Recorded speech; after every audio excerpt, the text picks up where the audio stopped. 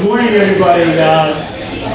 Very excited to be seeing a great crowd. Lots of people that are born in the aughts, I think. That's like the new thing. I'm born a few decades before the aughts. So, anybody born in the 30s here? Nobody in the 30s. How about the 40s? How many people born in the 40s? Okay, a few people. I can handle that. And how about 50s? People born in the 50s? 60s. Anybody born in the great 60s? Oh, a lot of 60s. 70s. How about people born? All right. 80s? Not a lot of activity in the 80s. It must have been the sex drive was down among the parents. What was happening in the 80s? How about the 90s? Okay, a couple 90s. And how about in the aughts? All right. All right. And anybody born in the last 5 or 6 years? The babies here this morning. All right. Good. So we're going to be getting some photos and videos. So if anybody does not want to do video or photo, let Lauryn, right? Laura, no. And she's with the. Why don't you come on up, say what you're with, because we're promoting new businesses, and Laura's going on a new venture here. So. Thank you. Hi guys. We're actually launching. Say your name. My name is Laura Cowan. I'm with Chronicle Press. It is a new tech blog in town. Everyone's got to be in the spotlight. We're all right. I'm used to being on the side. We're a new tech blog in town that is basically people-focused and interested in helping people foster more community and networking, particularly in technology, because it's a growing industry that could use some more media coverage and some more community locally. But every business is increasingly a tech-integrated business. So we're also looking at arts, music, wellness, psychology, everything, you name it. So we are here at the invitation of Rob today, and today's actually our launch with our first interview. So if you would not like your picture published, just please come see me, and I will be happy to exclude you from your stuff. Thank you very much. How about those that really want their picture published? They come see you too. And it's pretty brave of you to go into this new media business, because it's been a tough haul for them. Everything's moving to the internet, right? And you should talk to Peter, because your business sounds a lot like what actually, Peter and I are how I am. Oh, that's right. Okay, so it's not a coincidence. Excellent. Everybody knows everything. All right, happy to meet you. And also our astute and excellent videographer is Roger Rayle, and he's one of the sponsors of this event. Roger does lots of media stuff, and particularly video, and so many of these events, probably 2/3 of them, are on my website and on a YouTube channel, which is about LeadersConnect, and you can look up Rob Pasick, and we have many of these events going back, and including basically any famous person that you might think of in Ann Arbor or outside of it. So anybody who's been on E or on the Academy Awards is probably also on my YouTube channel. So let's introduce the other sponsors, because this event is free to the community, and it's able to happen because of the sponsors. So you got Bank of Ann Arbor, and so where is everybody? Come on up. So Bank of Ann Arbor person and Raymond person. Come on up, and you can come on up. Yeah. All right. So we do our first new sponsor, and Andrea is going to explain who that is. Thank you. Good morning, everybody. My name is Andrea. I come from Office Evolution Ann Arbor. We're one of the new sponsors, and we feel very lucky to get a chance to sponsor an event like LeadersConnect. I'll tell you just a little bit about us, but very briefly. We are a professional business center with 26 private offices and co-working space. And we are in the business of providing solutions to common growing pains that entrepreneurs and small businesses might encounter in the growth process. So let's say you're an entrepreneur and you own your business from your house. Eventually you're going to need a business address. We have a business address for you to use. Eventually you might need a private office. We have 26 of them. We're brand new to the state of Michigan. We have over 80 locations nationwide. And because of that, me and the owner of Office Evolution like to attend as many networking events as possible to get the word out. And so this is my invitation to you all. Call me up. I encourage you to get a tour of our space. If you don't know anybody, or if you're not an entrepreneur yourself, you might know somebody. And if you'd like to try one of our offices for free, no strings attached, for a day, for a few days, give me a call. I have business cards on the table in the other room. And once again, my name is Andrea, and I'm from Office Evolution Ann Arbor. Thank you. you got one of the best spots in town too, right on the corner of East Eisenhower and State Street. So as long as there's no road construction, it's great. And you get, when you walk in, when you get to meet Andrea, right? She's right in the front. So and you also do like office services for people too that they need it. So it's a pretty cool solution to the problems of workspace right now. So thank you. Yeah. And then let's see, Bank of Ann Arbor. Come on up, and you want to talk about what you guys are up to? Sure. So thank you everybody for coming out today. Yes, introduce yourself, please. Yep, Michael McCarthy with Bank of Ann Arbor. I'm in the Trust and Investment Management group within the bank. We obviously have banking, lending, as well as corporate 401k management. So we're honored to be in the community and have people like Rob, companies like Raymond and Office Evolution come together and put on events like this. Wouldn't happen without all of you here, so thank you. What do you have any announcements yet about this summer series? Or? Not yet, yeah. So stay posted. Can I put in a request? Or? I don't know how much I can I've seen a lot of rock stars, but I've never seen Elton John, so if you could get Elton. Joe Cocker, I don't think, and Joni Mitchell. So just the three of them, it would be fine. I'll put it over for you. Okay, great. Thanks, Lynn. And Lynn? Good morning, everyone. I'm Lynn DeLay. I work at Raymond. We're a full-service accounting and consulting firm, so if you have any business needs, we're there to help solve them. Busy tax season for us right now. We're finishing up, but we also can help out with your QuickBooks and your IT consulting, cybersecurity, and cloud IT systems. So any of that we can help with. And thank you for joining us this morning. We really appreciate all of your attendance and working with all of you. Great community. Thanks, Lynn. So you're proving Laurel's point that everything is checked at this point. CPAs are going to check. Right? They are. Everything is checked.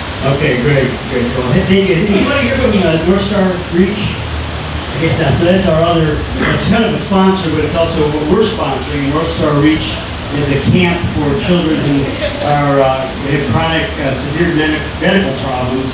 And so we don't charge for this, but if people want to write a check to support a good enterprise, a nonprofit, North Star Reach is one. And next month, actually, LeadersConnect is going to be focused on the nonprofit sector. So Doug Armstrong, who's the CEO and founder of North Star Reach, will be one of the speakers. We also have the founder of the food gatherers, which would be really interesting. Is anybody else part of this that's going to be here next month? I forget. But we have 4 or 5 of the leaders in the nonprofit world. We're going to talk about the challenges and stresses of being a leader in the nonprofit world and how that compares to being a leader in the for-profit world. So let's see, if I got everybody, Beth, I'm going to ask Beth to be my reminder to cover everything. We have a lot of other events coming up. We've got Ari, who's going to be speaking in June. Ari is the founder and one of the, I guess, leaders, well, obviously leader in the community, a leader of the food worldwide, and he's going to be speaking about a new book that he's doing. So it's all very exciting, and I want to make one more plug, and that is Lauryn and I are going to be on Channel 7 this Sunday, doing talking about teens and this book and the process of it. So if any of you are tuning in between the Masters and whatever else you're watching this weekend to Channel 7 News, we will be on that for a sequence. So I'm going to launch right into the program this morning. We've got lots of speakers and people are in a hurry to get to what we're talking about. So I'm going to start out.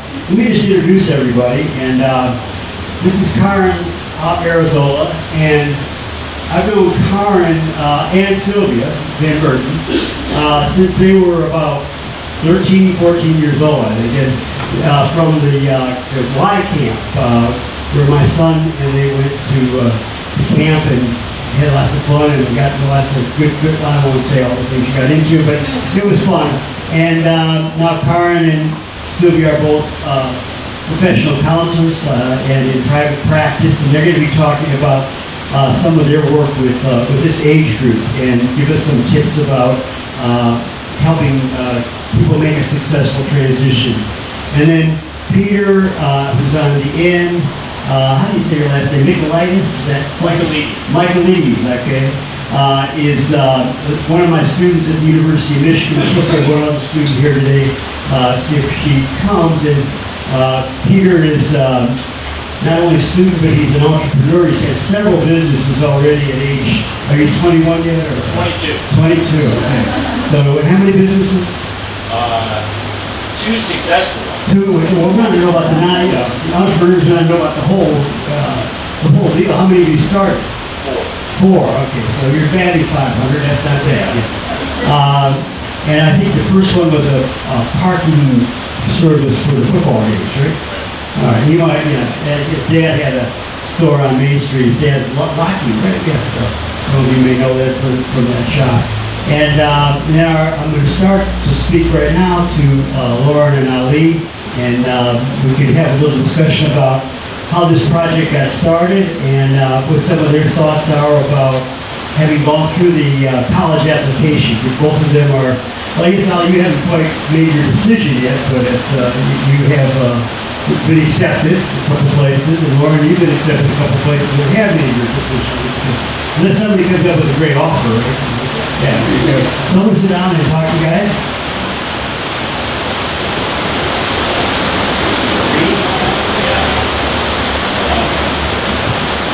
All right, so we're going to let you just describe from your own perspectives what this process was for you, how you got into it, and just maybe where you are, what you're doing at this point. So just give a, who are you, where you go to school, and where are you going to school? You're not graduated.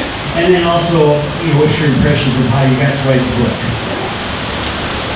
All right, so hi, my name is Lauryn Humphreys. So essentially, I go to Saline High School,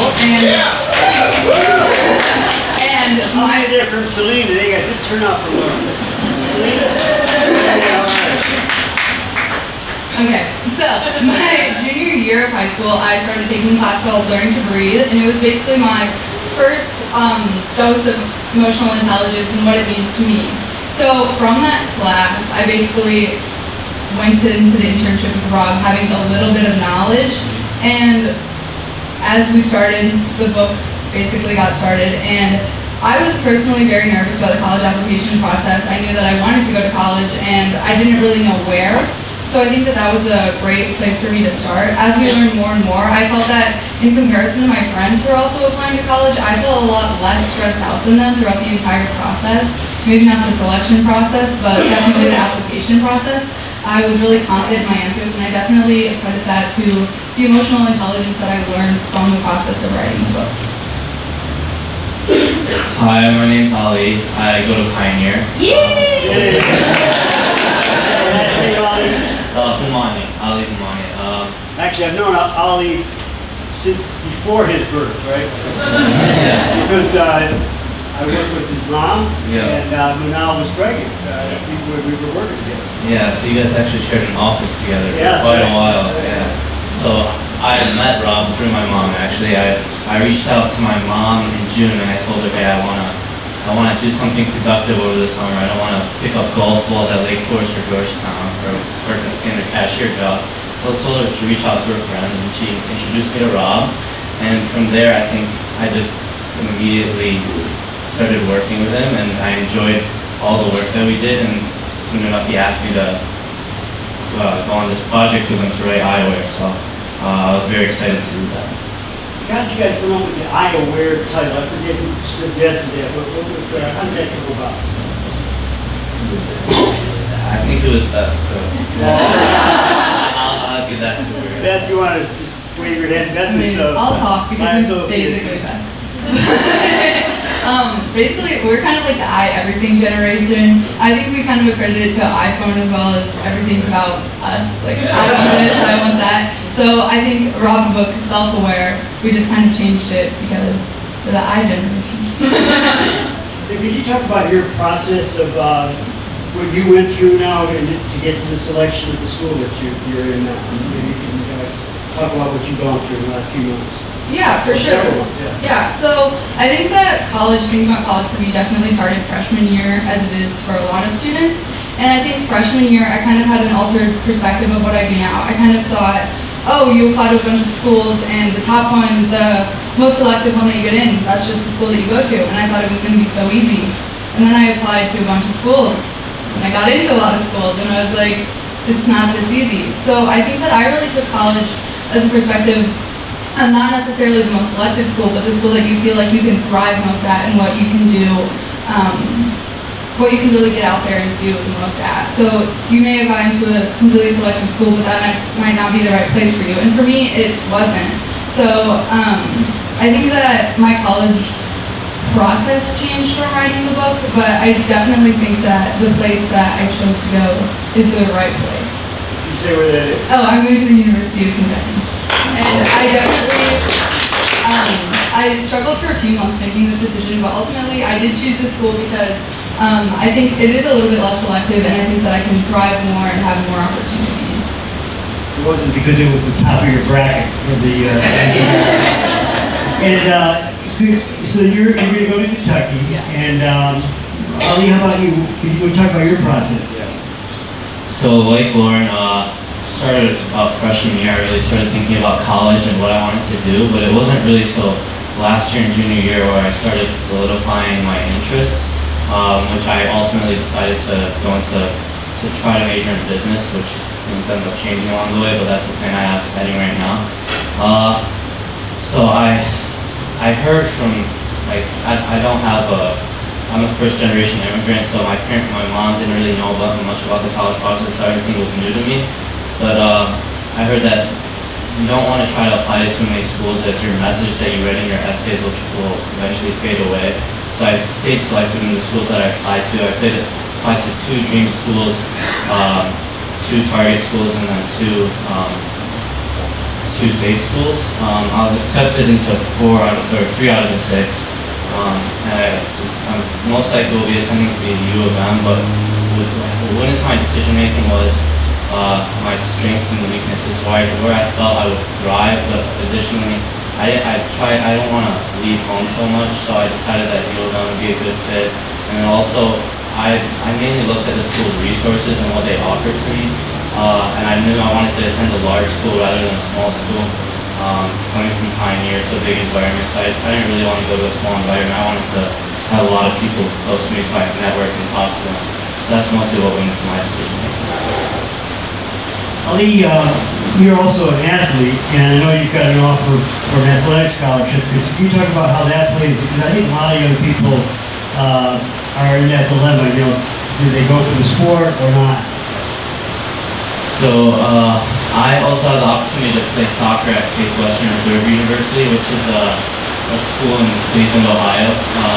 Mostly a medical school, but I was mostly interested in them for the soccer scholarship.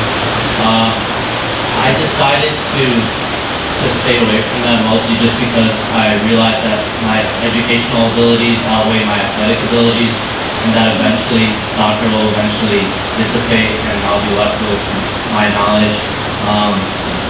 If I was asked would I rather be Steve Jobs or LeBron James, I'd say Steve Jobs in a heartbeat, because LeBron James' athleticism isn't going to dissipate, so you're going to be left with that knowledge. So that's what went into my decision making. I also want to introduce Peter again, and Peter is like 4 years beyond you guys, from Ann Arbor. And Peter, maybe you can talk about the transition and why you'd rather be LeBron James. Yeah, I would definitely rather be LeBron James, but LeBron James also has some very good business ventures going for himself, besides the athleticism. But yeah, my name's Peter Michaelides, born and raised in Ann Arbor. I went to Green Hills. Anyone go to Green Hills? You went to Green Hills? I play softball there. Oh, perfect. And then I went to Michigan, and I studied politics, philosophy, and economics there. I'm wrapping up my 4 years here in May, and I'm very glad in the decision to go there. I was accepted to schools outside of Michigan, but attending U of M was different than from what I was told. You know, I was told, oh, you're from Ann Arbor, you probably shouldn't go to U of M, because it's going to be the same thing. But it was a totally different side of the town. Living downtown gave a whole new perspective, meeting new people. So if anyone's concerned about that, don't be. But I was fortunate enough to have a lot of opportunities there, from being in the residential college to boxing for Michigan, and also having the opportunity to be in the entrepreneurial community. And I'd say that the biggest thing that I learned through my 4 years at Michigan is that you don't know where you're going to end up. I thought I wanted to go into a business major at the beginning, and then I transitioned away from that into the residential college to focus on language and writing. And then I decided that I wanted to participate in a sport, so I picked up boxing. And then I always shied away from Greek life, but then I was given the opportunity to start a fraternity, so I did that. So there's a lot of things that are going to come up in your 4 years, and my one piece of advice is to not shy away from those experiences, jump on them, and know that this is your time to explore. And don't feel like you have to be stuck in one track, because there's a lot out there, and they're all worth exploring. You also talk about what you're doing today and a little bit about your business. I mean, even today you got a cool thing Yeah, you're doing at this so I apologize. Business school. Yeah, I have to leave right after 8 o'clock. I started, my latest company is called Terms and Conditions, and we're forming a creative collaborative community to give a platform to rising artists and creative minds. So there's a lot of people out there who don't view themselves as artists or creative people, but secretly they're all very talented. So we're trying to give them a platform to express themselves and share their work. And we started with apparel because it's... You want to do a little modeling for us? Oh yeah, I have one of our t-shirts on right now. And we started with apparel because it's very easy to distribute on a college campus. But we will be expanding into film and music and more of the visual arts as the company expands.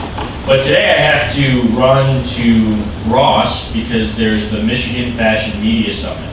And we're one of 6 startup fashion design groups that made it out of about 500 who applied from all over the nation. And it's hosted by Louis Vuitton, Steve Madden, and Michael Kors. So we'll be heading to that. We've got Louis Vuitton shoes, Michael Kors jacket, and exactly. Yeah, exactly. Well, sort of anyway. So I'll be dashing off to that. If you have time later today, it runs from 8:30 to 4 o'clock. There's panelists all day. I think that there are tickets if you want to go see a panelist, but you're more than welcome to walk through Ross and view the pop-up shops from the various companies that are there. Great. Thanks, Peter. And I wanted to bring Karin and Sylvia into the conversation too. Maybe you could talk about your journey and kind of what you're experiencing now as you're doing counseling with a lot of these age groups. Hi, I'm Karin, Lutter, Arizala, and it's interesting to hear about these journeys to college because I don't remember thinking about college in 9th grade. I think it was a little bit different. So my journey to college was also involved with athletics. I played soccer, and so that was part of my consideration. But I actually only ended up playing soccer for 1 year, so I definitely agree with that. Prioritizing, kind of what you want your focus to be, because I realized I couldn't do athletics and do the academics that I wanted to do. So I went to Cornell University. I also had a lot of changes. I thought I was going to be a lawyer, which is very funny now. That could not be further from my personality, but that was what I went into college thinking that I was going to do. So I ended up studying political science and women's studies. I actually went back and did some undergrad work in psychology before I went to grad school for psychology, so I definitely took a meandering path to my career as a psychologist. I think it is true that there is a lot of pressure on the college process now, and having worked on 5 different campuses doing college counseling work, I definitely see a lot of anxiety and concern around what exactly that path is going to be. So I love the idea of exploring. I think that's really important. I think the approach to figuring out your career path is try stuff. You have to try a lot of different things to figure out what's going to work for you and what's going to create that balance between your interests and your talents. So I always encourage my clients to mess up a lot, make a lot of mistakes, try things that you have no idea if they're going to work, And I think that process develops a lot of emotional intelligence. I think that's key as well. But that spirit of experimentation and trial and error, I think that can be really powerful for this process. I definitely should have gone first because Karin always speaks so brilliantly, and then when I follow her, I'm always like, well, mostly what she said. But it's nice to have brilliant friends. Well, Rob asked me to talk about kids and adults who kind of march to a different drum. And so many of my favorite people didn't have a traditional path. I guess it's weird to say myself included, since it's my favorite people. But I think that in my journey, I didn't like school. I went to community high school and the Evergreen State College out in Washington, and I did those two schools because I didn't like school. And so I could get credit for projects that I worked on so that I could do high school and college in 6 years total. So that I could be done.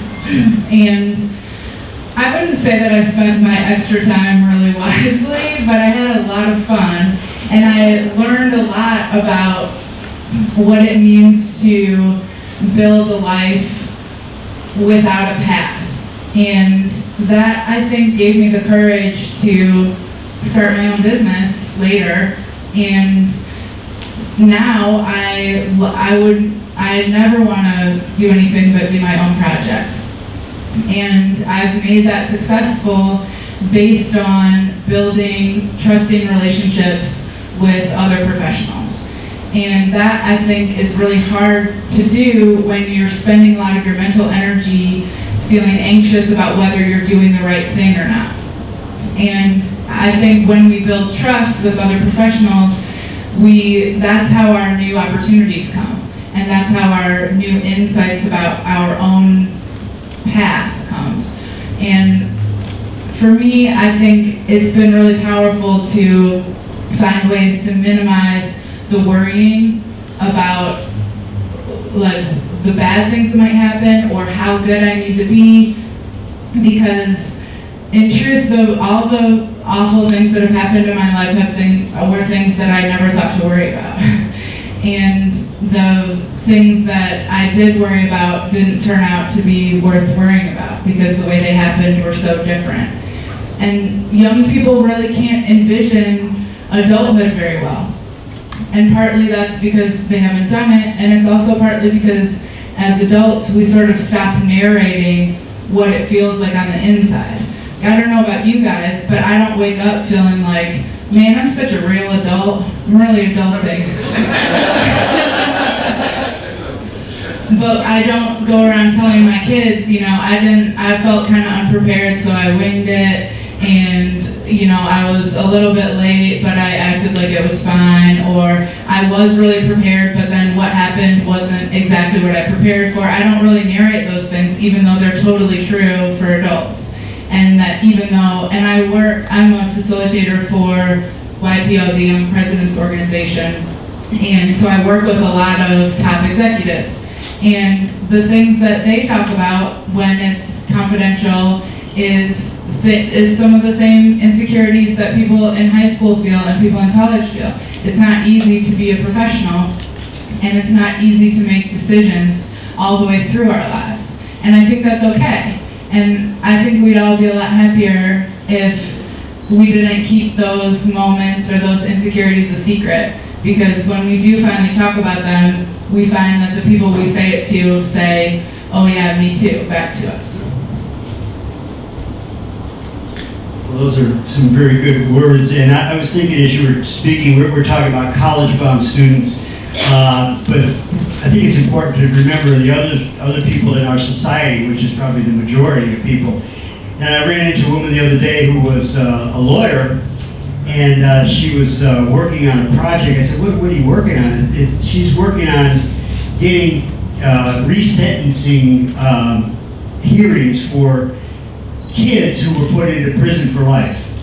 And you think about this, a lot of people. I think in Michigan we have the most of under like 18-year-old kids. And how is she doing that? How is she trying to get them resentenced? Not retried, but resentenced.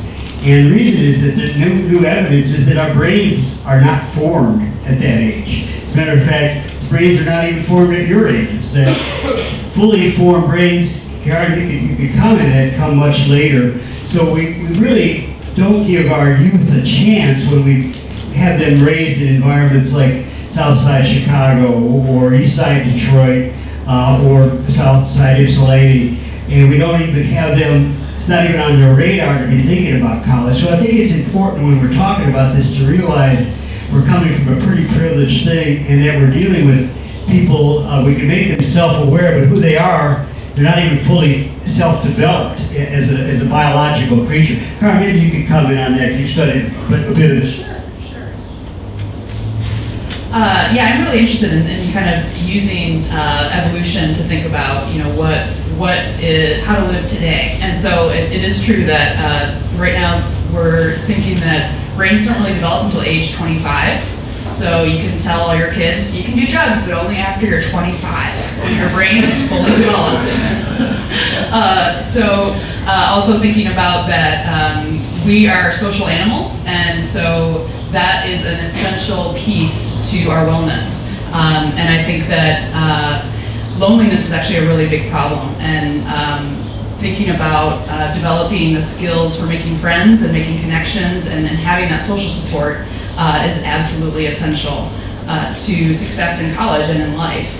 And knowing that those friendships also build our brains and build those connections. So it's part of our academic performance as well to have that social piece.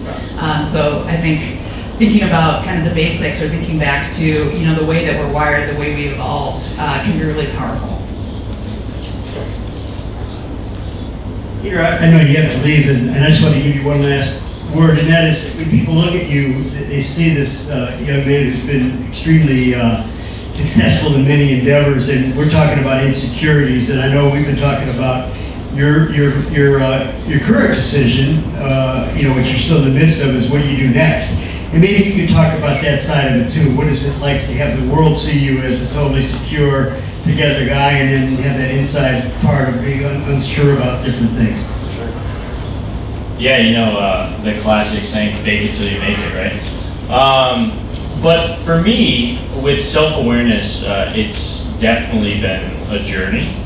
And I find comfort in the fact that it's a journey. Because, you might get to a position where you're like, oh, I'm set, things are going well, I have friends, I know what I'm focusing on, and then the next day, something changes. And I think that it's important to focus on the journey and enjoy it rather than strive to get to the self-aware position. In my experience, there have been many times where I've thought I've reached self-awareness, and that I felt that after speaking with mentors and parents and family and friends that I knew exactly what I was going to do, as I was mentioning earlier with college. But then once I realized that the journey is part of the process and that I'm currently living my life, it's not, oh, I'm going to graduate, get a job, start a company, and work. It's, my life's going on right now. And as I'm figuring it out, and as I'm on this journey, I'm living. And if you don't pay attention to that, and you don't enjoy that, you're missing a bunch of really, potentially great experiences and opportunities. So what are some of the things you're weighing? Yeah, so with me, it's, my biggest decision right now is, do I go and work for someone else for a while and gain more experience and learn more about what it's like being in a large organization? I had the opportunity to work for Domino's last summer, and then also work with them in the fall. And that was a totally different experience than working for myself or working in a startup group at the University of Michigan. So I'm weighing that balance of whether I should go work for someone or continue to work for myself. And it seems that the more I think about it, the more I'm finding ways to make everything I want to do work. People don't just sit around with extra time in their day where they're like, all right, I'm going to find something to fill this time. everyone's doing stuff all day, so you kind of have to prioritize the things you want to do and adjust for that. So that's the current situation I'm in, and open to suggestions. Anyone who's been there. We've got a couple of esteemed entrepreneurs. How many businesses have you started, Chuck? Chuck Newman there? Lost count. Lost count, okay. And you're batting about 500 too, I think, about like Peter. In my best season. In your best season. So that's really interesting. And I think this whole idea that people have talked about how do they come up with self-awareness, and is that the right title? And I think about my own work and my own self, and I think I should have really called it self-improvement, because that's kind of what I think we're all working on day to day. And I've got in the habit of journaling. I have a journal out there that I created, and actually this journal has got me thinking, because it talks about life lessons. And what did I learn today? And I learned, by looking at this over the last year or so, that I'm a really slow learner. Because I'm learning the same damn lesson over and over and making the same mistake, and I know it, and I know I'm not going to do it today because I wrote it down in my journal, and I do the same thing. So, don't bring Haagen-Dazs into the house, right? Not a whole pint, anyway. But it really is about, Bob Dylan put it as, he who's not busy being born is busy dying. And to think about that, it's pretty interesting that we're really being reborn, and I don't mean this from well, maybe I do mean it from a spiritual sense. I don't mean it from a Christian sense of rebirth, but I mean we are being reborn every day, and every day is a new opportunity, and we can tackle the old problems that we had and try to do a little bit better with those, whether it's getting along with somebody well, or trying something we've never tried before, or whatever it is that we keep working at. Or we could try new things. And I'm working now with a lot of people who are in their 60s and 70s and 80s, and it's interesting to see the people that are talking about retiring, and we have a few people in here that can talk about that. It's really kind of a negative term, because it's like retiring. I mean, first of all, why would you tire again? Who wants to do that? But also, it's really not the end of learning. And some of the best activities, I think, are some of these lifelong learning programs that are going on, so people don't have to do their job necessarily, but can continue to learn, and that seems to be driving the people that are successful and healthy. So what I would like to do is, I'd like to get you guys talking, but I want to do it this way. Could you, all the people that are still in school, can they come up? We're not going to have to talk, just talk to each other over here. So I want to form a group over here of the young people that are still in school. And over in this other corner, I want people who are parents and that are dealing, because we haven't talked about that side of it. I'd like to hear about that.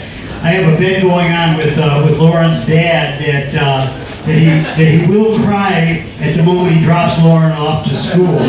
And this is the guy that, so we've got a hamburger bet on that, but I see a lot of men who say, hey, it doesn't bother me to be have my kid going off to school, but then that last day they ball for the whole month of September when they leave that out. So parents come on over here and talk to each other, and then we have a lot of like educators and people who are working in the area of education, and I'd like you to form another group. We're kind of running out of room, but maybe over by the door over here. And we just want to have a little conversation. And if you don't belong to any of those groups, just listen in, okay? So I'm sure I'm missing some key ones. I know there's also some people here that are working with college students about that process. So let's just spend 5 minutes talking about some of the things that we've heard. And maybe you can go join them, Dolly and Karin.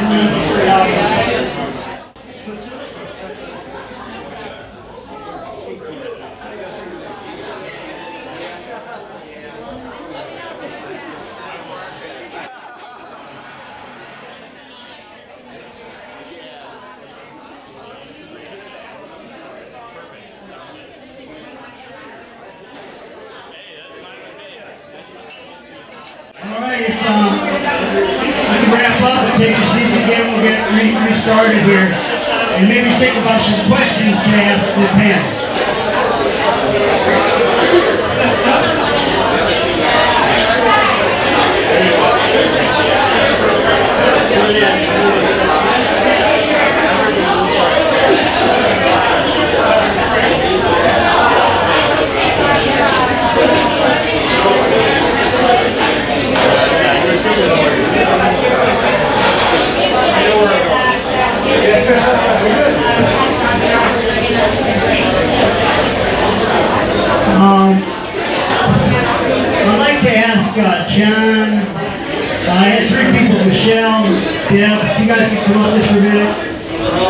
and John and Michelle.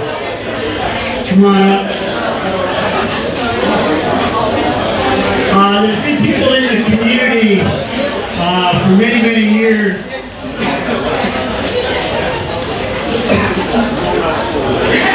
who have been working with this population.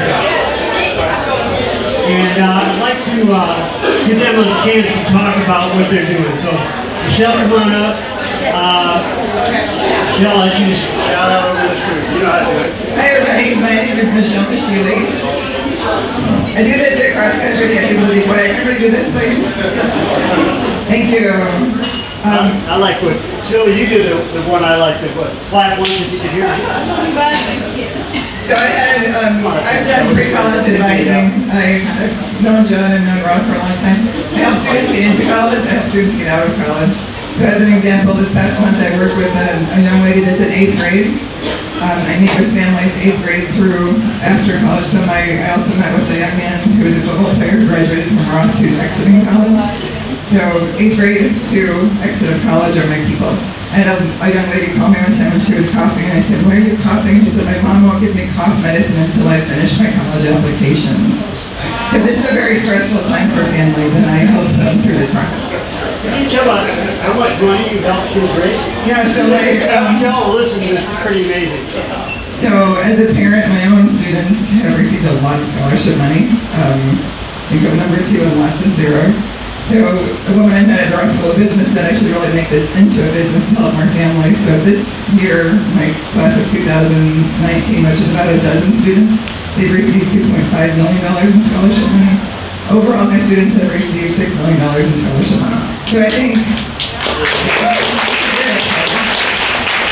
I got wonderful schools like the one down the street. Yeah, my friend John will be next.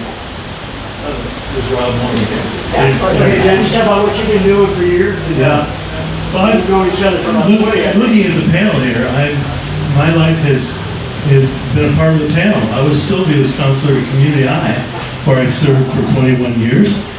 Sylvia Tell them everything. and her brother, which I won't tell you any of the stories, but we got you through, and then we sent you out to the land of the the slugs, or whatever. Yeah, that's true. The slugs in Evergreen, and I got to work with Lauryn and Ali, and haven't I done a good job?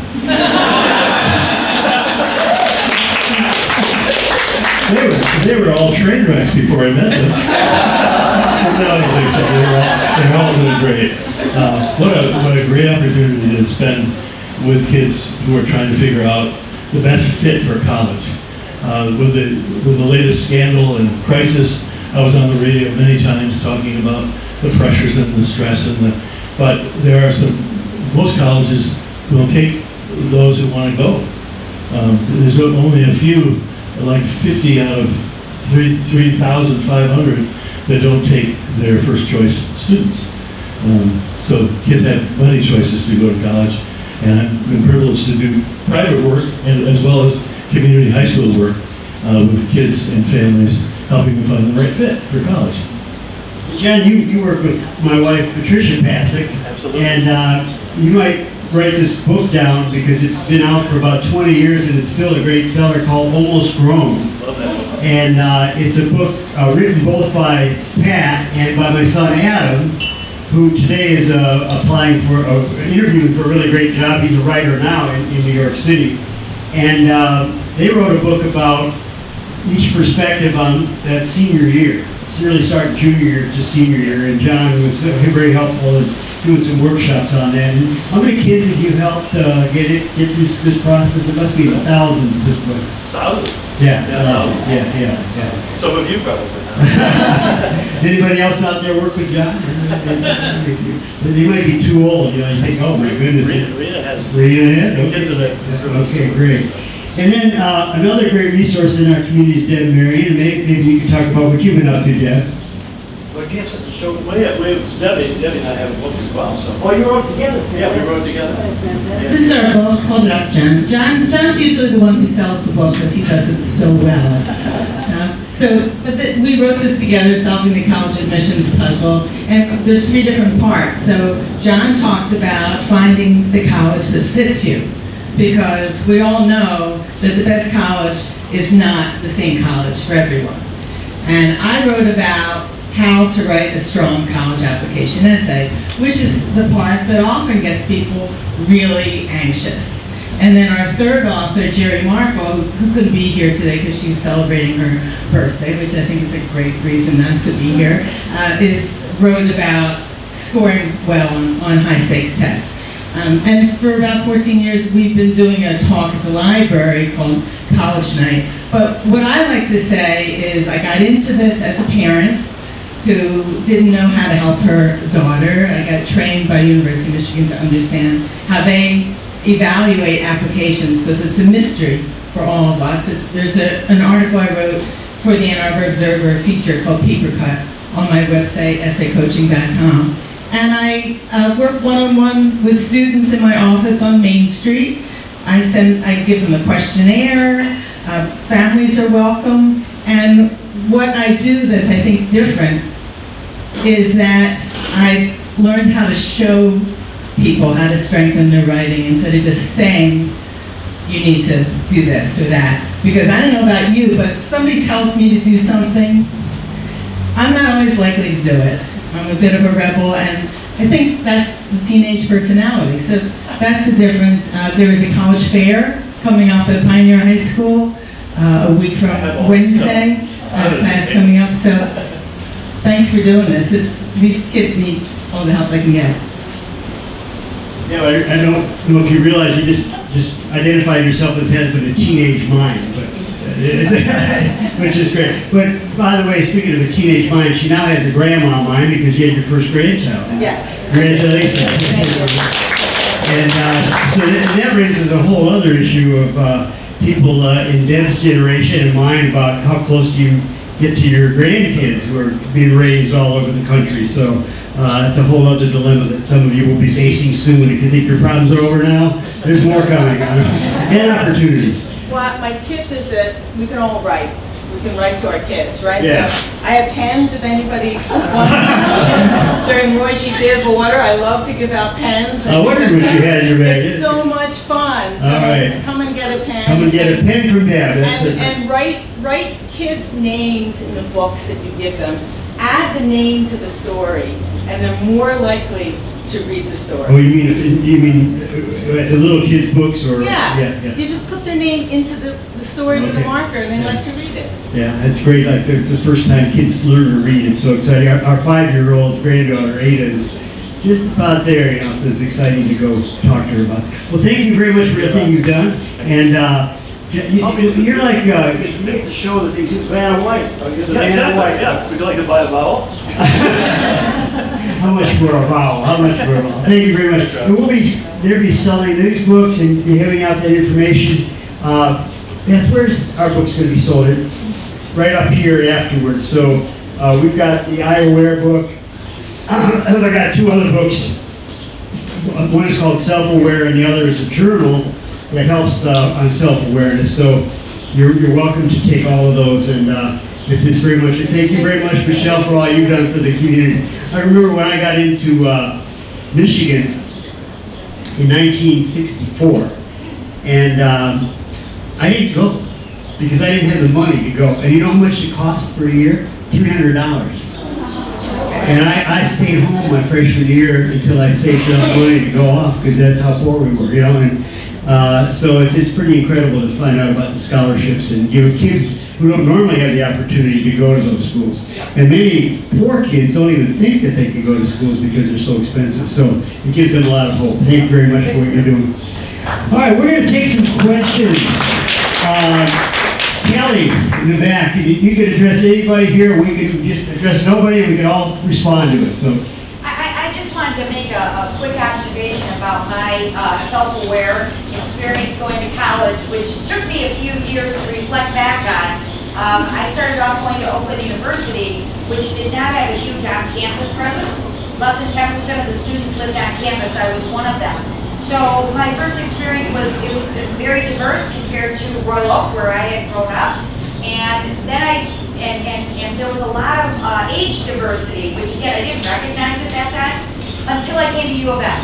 And when I transferred to U of M, I realized that I was now surrounded by people literally from all over the world, which was really exciting to me, but everybody was the same age. And the longer I sort of pondered that throughout my college years and beyond, they were two really very, very, very different experiences from a class discussion standpoint and otherwise.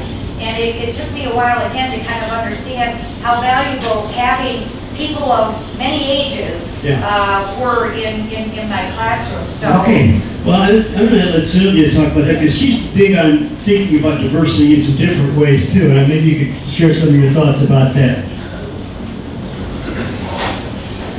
Thanks, Rob. I do care a lot about diversity. I think that as entrepreneurs especially, our workplaces are stronger when they're diverse, and are not only stronger based on having good ideas and reaching out to more communities, but also our bottom lines are stronger.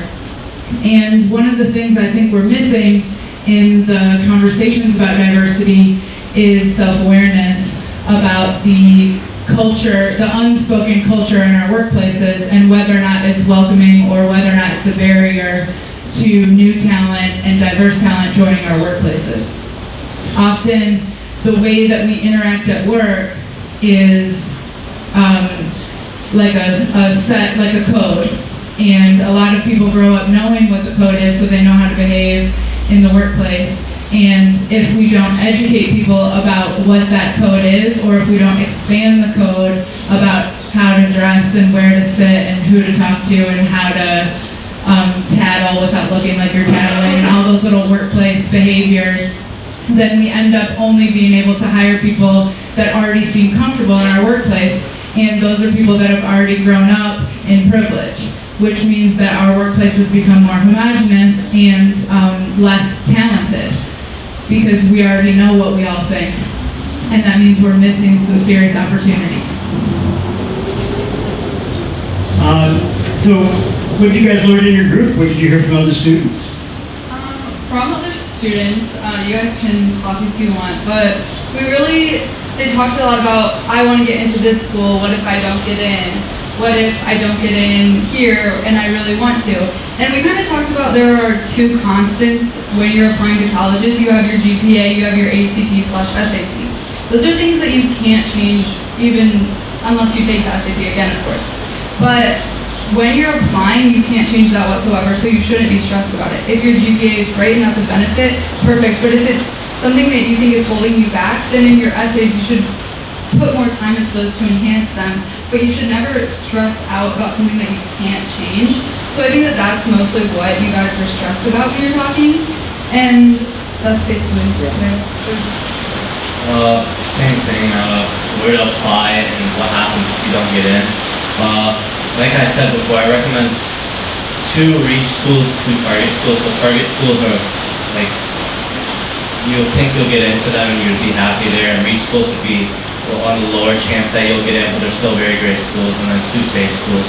So if you don't get in, it's important to know that the college is not gonna shape you, you're more so than you are gonna shape the college experience. So that's important to realize that as well. All right, can you talk about kids that don't feel like they fit when they get in? You get in small schools, big schools. How do you deal with that? I think that a big part of the transition to college is recognizing that everyone else is transitioning to college as well. And so that experience of imposter syndrome, raise your hand if you've heard of imposter syndrome. So that's that feeling that you got in because it was a fluke and that you're actually a fraud, and that once they discover you, they're going to kick you out because you don't belong there. That is a universal feeling. You know, that is something that comes up for most people.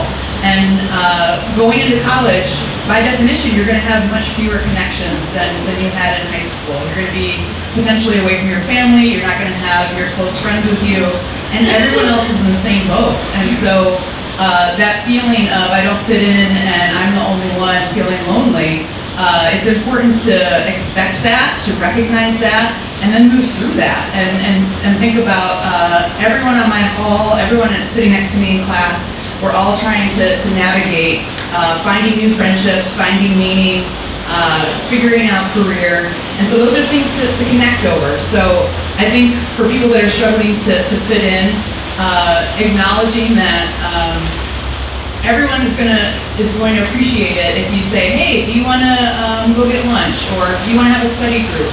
And so kind of getting over that initial awkwardness of, oh, this is new and unfamiliar, and recognizing that, you know, anytime you reach out to someone, they're going to appreciate that. So I think that goes a long way in addressing those very normal human natural feelings of being overwhelmed by a brand new situation. So bond over that and connect over that. I think that can make a big difference. I remember reading, I went to Ferndale High School, Kelly went to Royal Oak, I think we were rivals, Kelly, but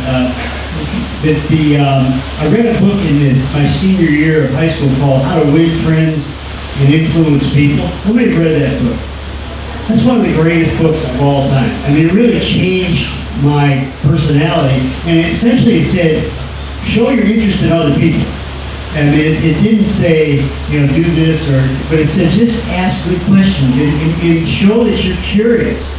And, you know, people say, oh, you know, you have a nice personality. Well, that was a turning point, because I didn't know what to say, like, well, how's the weather, you know, or whatever. But this book really gets at the core. I think it's a lot of great learning in it.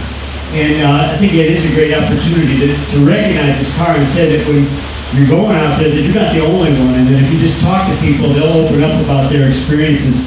And it's good to learn to ask, you know, for what you want. I think today kids are a little bit more emboldened about asking. I was very, very shy about doing those, and I can see where I missed the opportunity. I also have a couple of people in the audience that want to do an ask, and they're at a different stage, which is about work.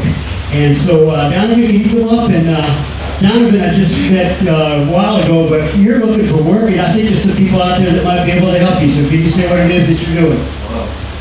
Hello everyone, my name is Donovan. I just moved in from Philadelphia yesterday. And He's a pretty shy guy, so.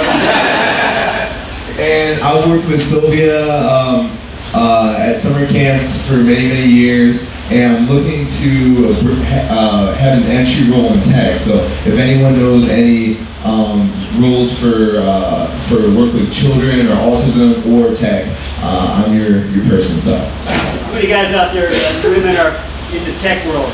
A lot. Raise your hands high there. Okay, so Hans, you know, you're in the tech world. Come on. Yeah, so everybody's in the tech world. So you're looking for an introduction. You're not like a programmer, but you want to learn how to do that. Yes. Okay, great. Okay. Wait, Rob, can I endorse Yeah. that a little bit? So guys, you know I've come to this a couple of times, and I don't bring a lot of people here, but Donovan is like, I mean, it's hard to say this about yourself, so I'm going to say it for him, but he is extremely talented. He's like one of the fastest learners I've ever met, and his human skills are so excellent. He can connect on any team, and he's got this like, have you ever met people that just like everybody remembers who they are, even if they only met them for a second, because they have that kind of shining personality? That is Donovan, and he's been so loyal to my businesses that I just want to like pay it forward for him and let other people benefit from his intelligence and loyalty in their company. I'm signing you up right now. Other questions from the audience? Yes. So, question around. Can you stand up?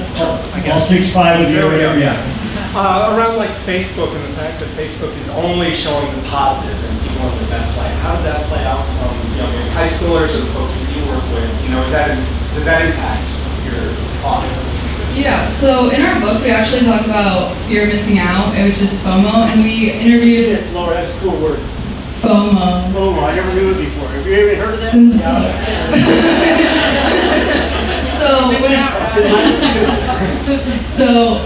When interviewing the college students, a lot of them talked to us about they felt like they had to go to every single event, and if they weren't there, then they were just missing out, and it made them feel stressed out, and it gave them anxiety, even though maybe they were doing something productive, they were working on homework in the meantime. And I think that I experience this a lot. If I like feel sick and I don't want to go to a football game, I feel like, oh, I need to go because all my friends are going to be there and I just need to go. And I think that really social media, we use Instagram mostly, but it shows, I'm dating myself. I'm sorry, it shows really the highlights of everyone's life. Nobody's ever going to post anything where they're sad, so it really does make me feel stressed out. Yeah, so as social media grows in importance on teenagers, it's going to be, the fear of missing out is just going to get way worse. But what I found to help me with that was the journal that Rob has for guidance, success, and work in life, which is out there on the bench as well. I don't know if it'll be out here later. Yeah. So that journal helped me prioritize or list my priorities, so I was able to keep a good mindset on what I wanted to do. So I evaded going to, so if I saw friends hanging out, I realized that I had to focus on my priorities. If I had a academic thing I need to take care of, I put that ahead of going to a party that night or whatever. So I thought the journal helped me a lot. So listing priorities and keeping the right mindset helped me with phone. Any other questions? Yes, microphone. Could you stand up, please, say who you are? And hi, I'm Cassie. I'm curious. With I think it was Karin mentioned 3,000 choices in colleges around and that kind of thing. How is it that you were able to narrow down your choices to find your six schools that you apply to? So this is, everybody's gonna do it differently, but for me, I'm sure what you did as well, but for me what made it easiest was I looked at what I wanted to do. So the first step was the career I wanted to go in. So I realized I wanted to go into a business, let's say, but that'll eventually change. I think it's like 75% of college students, maybe more, end up changing their majors, but I looked at business and I said, okay, what are the top schools in business that I feel I would thrive in and would help me, that have a lot of resources that are abundant. So I found a few schools to offer me that opportunity, so I went out and visited them, made sure I wanted to apply to those schools, ended up liking them, so I applied. So I think looking at the career will help you determine what college you want to apply to. Okay, so we talked about this a little bit in the group right here. We talked about where do you apply to college and how do you know which colleges are the best fit for you. And again, I go back to GPA and SAT. A lot of people think that they just need to apply to the top colleges no matter what, but whatever range that you're in, and usually it's aligned, everyone has the same, if their GPA is high, their ACT is high, and vice versa. And then you have that group of schools that you can look at. And for me, I kind of chose a little bit differently, geographically. So I said I wouldn't go west of Texas, and I wouldn't go far south. So I just kind of looked at schools in the area that were good in engineering, and I looked for a lot of social aspects in schools as well because I wanted to go to a bigger school. So I think that narrowed down my choices as well, and I applied to 10 schools. Could you talk about how the feel of the school made a difference to you? Yeah, for sure. So a big thing for me when choosing a school was the feel. So I got into a lot of schools, and whenever I went and visited them, I just didn't feel like I could picture myself there and I would be happy there and I would thrive there. I went to the University of Kentucky twice, and the first time I visited was before I got in, and I told my mom I could definitely go here, I could see myself here. And I did that at a lot of other schools as well, but the second time that I visited after already being an admitted student, I felt like I was at home on the campus, and I knew that I could thrive in different ways. And that's not to say that other schools probably wouldn't have provided me with the same. It's just to say that that's where I felt comfortable, and everyone's going to feel comfortable at a different school. But I think in the book, Johnny, who was one of the students that we interviewed, he said that that's how he felt when he went to the University of Michigan. There were other schools that he got into that probably would have been a good fit, but every time he came back, he just felt like this was the school that was meant for him. I remember my son Adam was trying to figure out where to go to school. I think it was Wisconsin, and he got into Michigan and Michigan State and a couple other places. And he went to Wisconsin, and it was March, but it was one of those March days that got to 65, and the sun was out, and the girls were wearing, you know, bathing suits already on the deck there. You know, it was all over, right? So that meant he was going to go to Wisconsin, and if we had gone there on a day like today, and not only that, but then we have a bunch of kids at our block in Ann Arbor, so his younger brother and our next door neighbor went to Wisconsin because they hadn't been going to Wisconsin.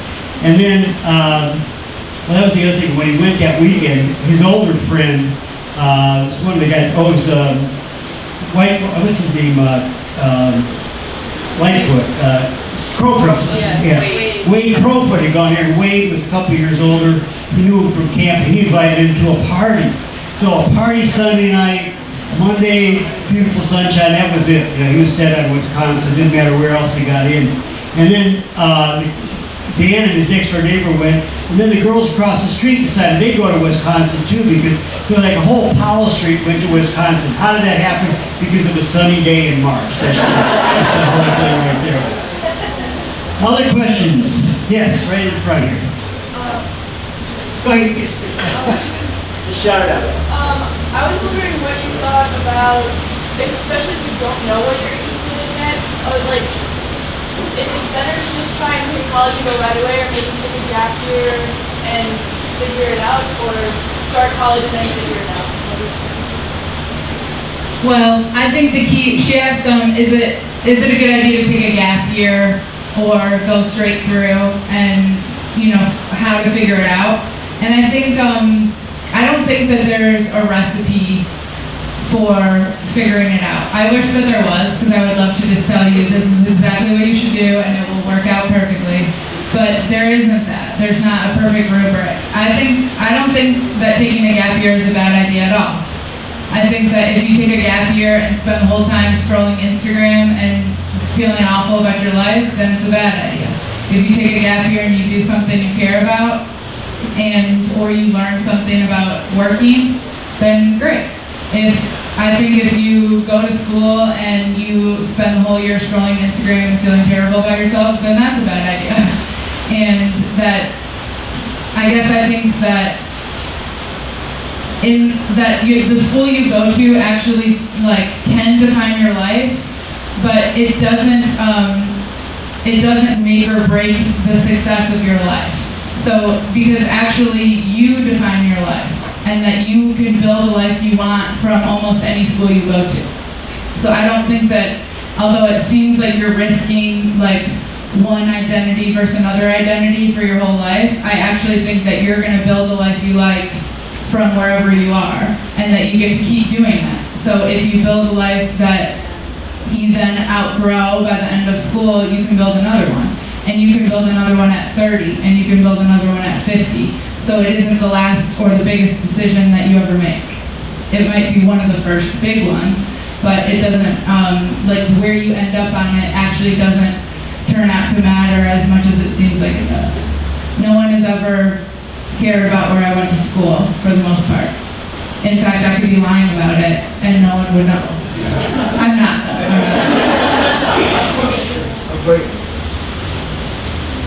I wanted to touch on the career. So when you come down to choosing a career, what helped me was, minus all the money and all the financial aspects, what would you genuinely enjoy doing each day of your life? What would you love waking up and going to work? I mean, I don't think anybody's gonna love going to work. What would you enjoy doing at work? Taking away all the financial aspects, and then reaching that decision will also help is looking at what you're good at, what your strengths are, and what job will help you utilize those strengths.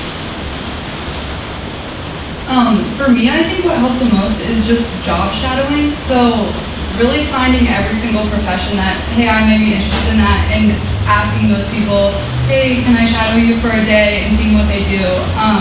I think that would be really beneficial. Also just taking random opportunities. When me and Ali chose, when we were invited to do an internship with Rob, we started by scanning papers every single day for hours to make his class online. And that just kind of goes to show what taking random opportunities can lead up to, because now we have a book. So. That was kind of interesting because they said internship. I thought, okay, well, I don't know, what do I do for an intern? I work pretty much by myself. And then after a week of scanning, I thought, this is not a good experience. So I said, well, you guys have to try to take a crack at rewriting a book that I had written for college students, for high school students, and they were both on it and ran with it. I hardly had to give them any guidance because it just flowed. And thanks to Beth, too, who took a big guiding hand, Beth Humphreys, on that. But, you know, I think you could sometimes create great things by accident. I remember when I graduated from Michigan, the biggest thing I was worried about was not career, but about the Vietnam War, which was raging in 1968. I really didn't want to go fight in that war, which I was not so much believing in. And I ended up having an opportunity to go work in New York City schools as a what they call an above quota substitute. And that meant that I was in a school and I was subbing every day in that school somewhere because they always had somebody that was out. And that led to me working in a project with a group of kids that were African Americans, on an African American Heritage Project, which then led to being on TV and doing plays, which stuff I had never done. And when I applied to Harvard, which was a reach school for me for graduate school, that's the only school I got into. It's interesting. I didn't get into my for sure schools because Harvard really wanted people that had great experiences. They didn't want I had like a 3.4 average, you know, at Michigan, which was good, but it wasn't a 4 point. But they were looking for students that had been socially active and had done cool things, so that experience that I never could have planned led me to go to Harvard. And then, as you said, the imposter syndrome set in, and I didn't get past my fear for 4 years, and by then I had graduated. So, you know, that's what happens. I think assuming everybody else in those top schools belonged there, and it was a mistake that I got in. That's, I think, how most of us felt. So I think that, you know, this kind of idea of the random walk of life, but you got to be open to learning from it. I think that's the key. And you mentioned the sort of the sweet spot, Ali, of, I think if you think about these 4 things, it really helps, and that is, what am I passionate about?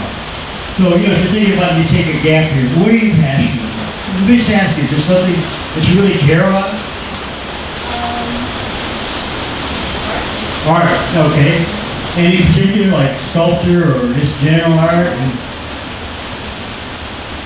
We'll go with that. All right, so then the second circle is, what are you really good at? You know, what is your strengths, you might say? But, you know, we all say, well, we're not this as good.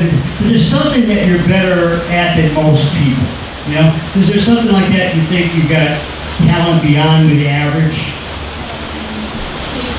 Painting, okay, so you love art and you're really, really good at painting. And then the next circle of what I call is the lifestyle values.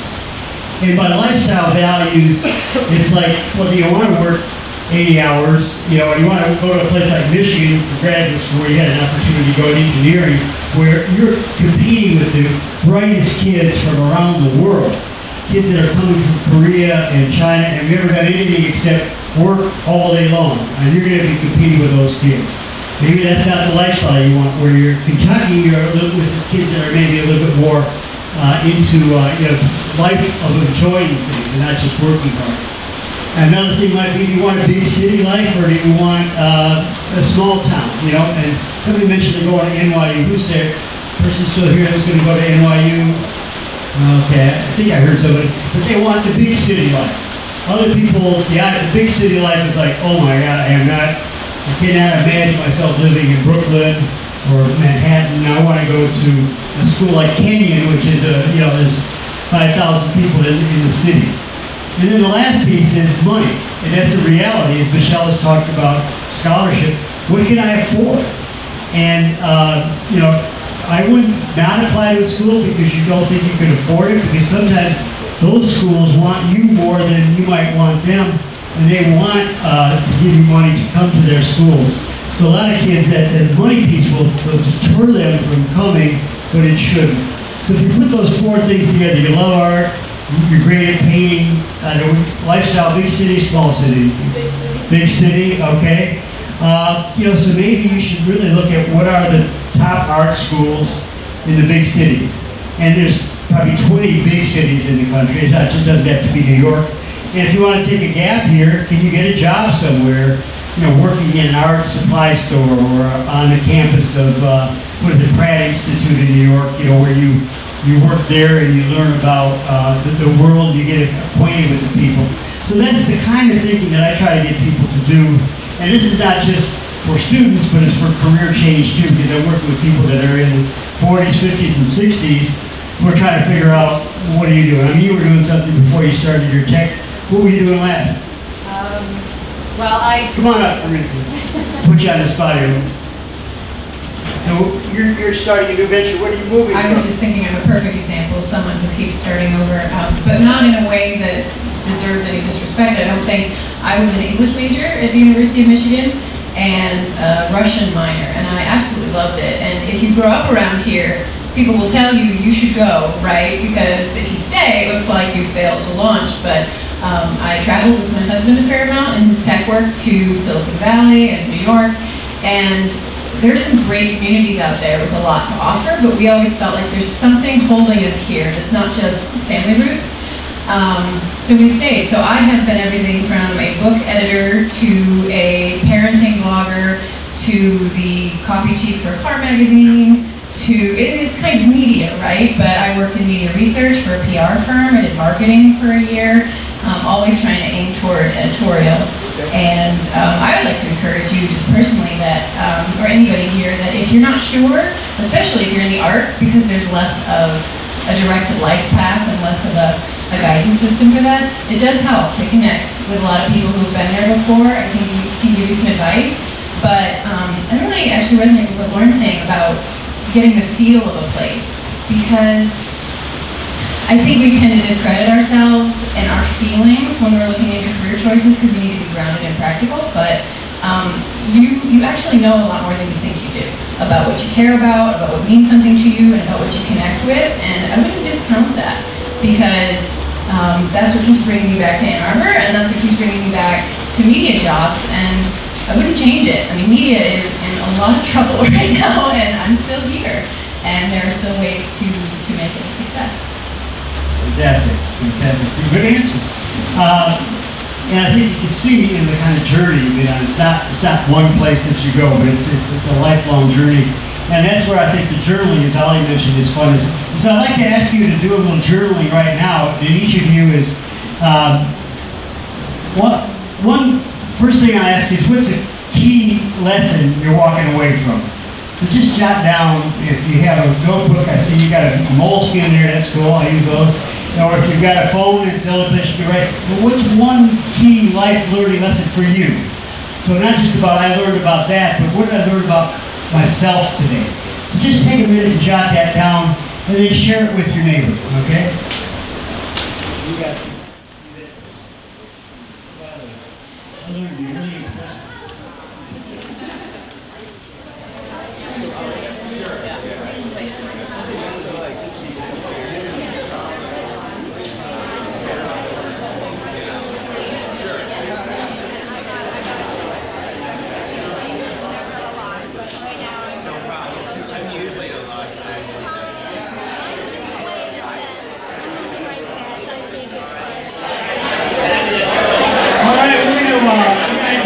I know the room will be open. Can you do your clap once, Sylvia? Clap one time for me. 3 times. 3 times. I love that. I love it. Things to learn in kindergarten, right? So I'm going to ask you guys, what are some of the key things you learned today or learned in this process? And we're going to wrap it up. And if you would be kind enough, those of you that want to be published authors can send what you learned today to me as a text or an email.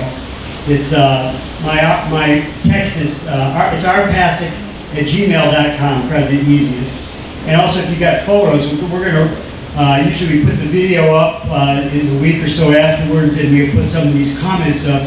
But share with us what you learned, because I think this is a process that is great for sharing. I love the fact that John and Debbie and who else you said is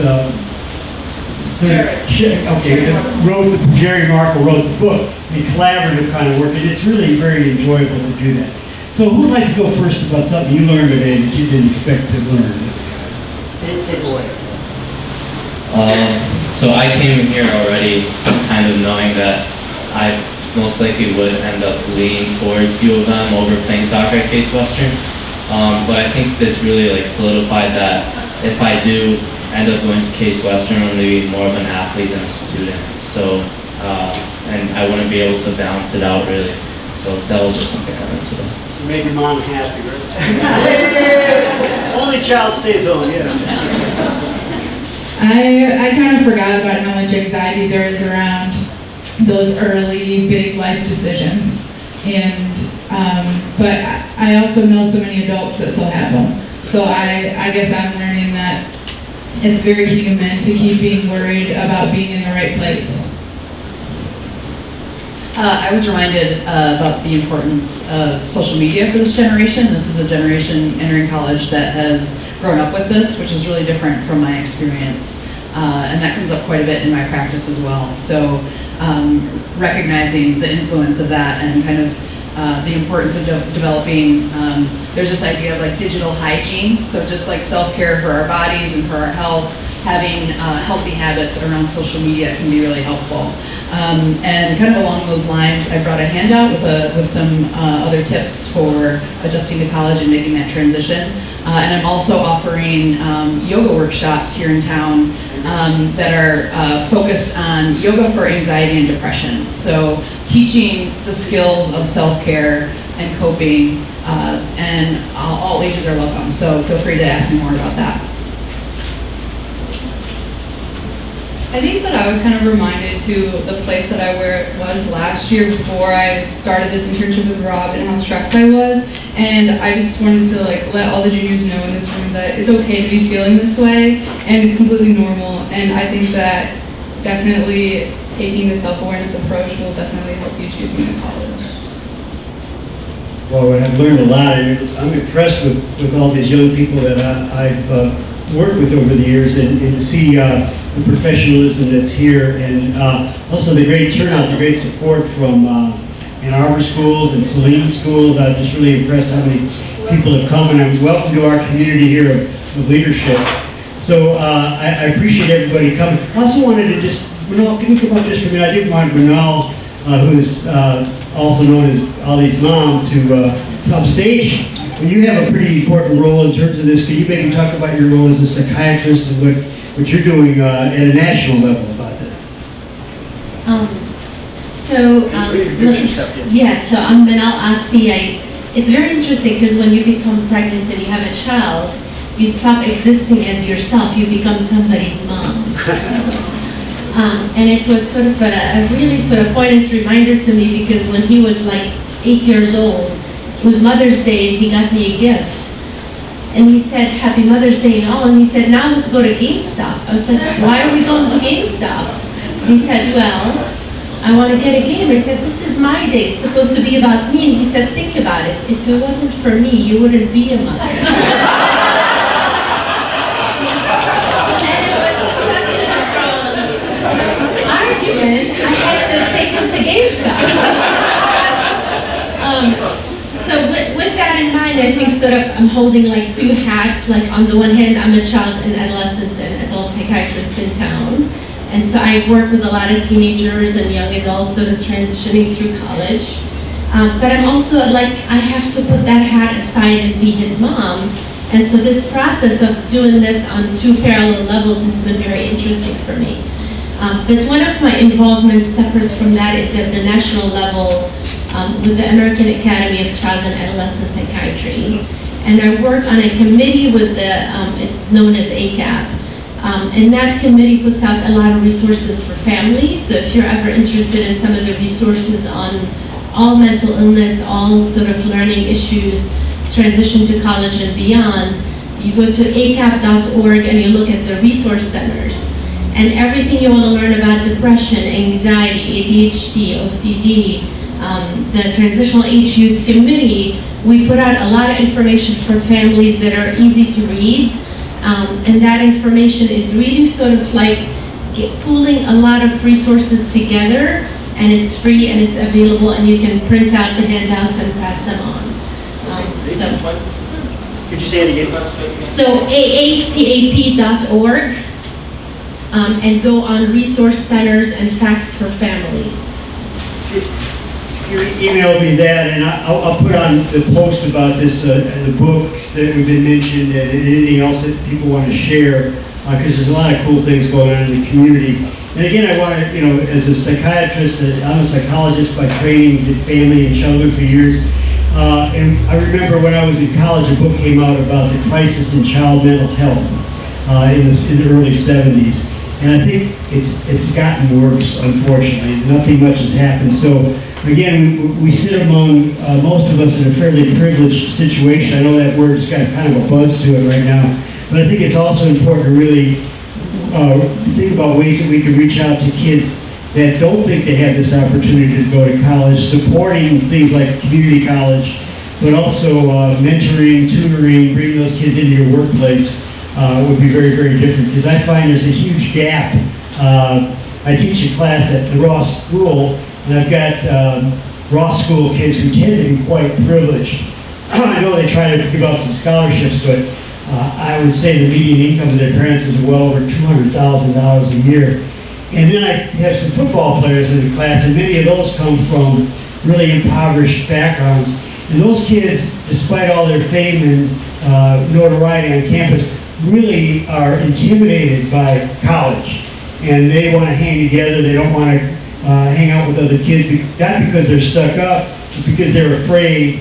And they're among also a minority. A lot of them are African American, and there's not many African American kids in Ross. So those differences persist, and I think we all are in leadership roles, and I think we need to take a stand about those and get on our own soapbox to try to make some differences in our communities. So with that, I want to thank you all for coming. We're going to sign some books if people want to come up and purchase them, and if you want to hang out, we have the room to 10 o'clock, so hopefully more community. We can also, if you want, try to send out some names of people. If you have other resources you want to let us know about, we'll be happy to post that. So thank you all for coming. Thank you, Beth, for helping get all this organized.